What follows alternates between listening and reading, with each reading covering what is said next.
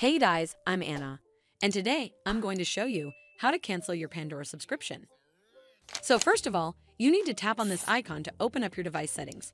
Once you're on the settings screen, you need to tap on your Apple ID at the top of the screen. From here, you're simply going to choose the subscriptions option, and then give it a moment to load. Over here, you'll then get a list of all of your active subscriptions, and underneath that are your expired ones as well. And you'll also see dates for when that next payment is due to be taken from your account.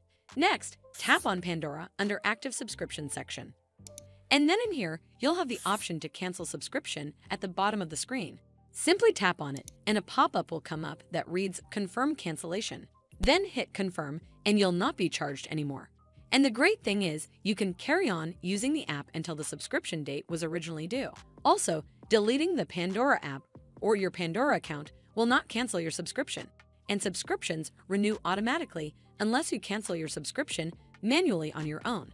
Well, that's all for this video. I hope you found this video helpful, and if you did, make sure you give it a thumbs up to see more videos like this, and don't forget to hit that subscribe button. We'll see you in the next one.